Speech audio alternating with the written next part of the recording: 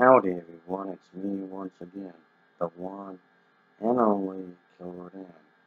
And today, still continuing my Disney movie marathon, reviewing an animated short, and it's this one. So, I did review quite a few of these, and I thought, well, it's not gonna hurt nobody, I guess, doing another one.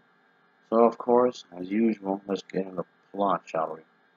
And pretty much what's going on here is that there's this woman, and she pretty much becomes really, I guess, she really is,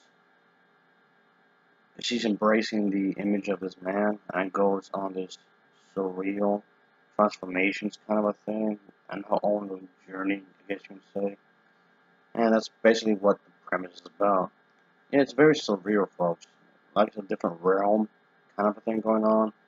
Pretty impressive animation. The art style is pretty cool. A pretty good concept that was well executed. The colors are really nice. So yeah, this does come off like one of those experimental type of stories that they did this film. That's how, well, at the very least, that's how it came out to me anyway. But yeah, I like what was done here. So this definitely gets a high recommendation from you folks.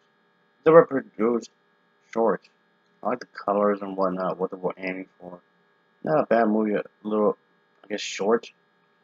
Anyway, I'll give it an overall rating of a 7.1 out of 10. Just a 7.1 out of 10 for me. As always, thanks for watching, and take care.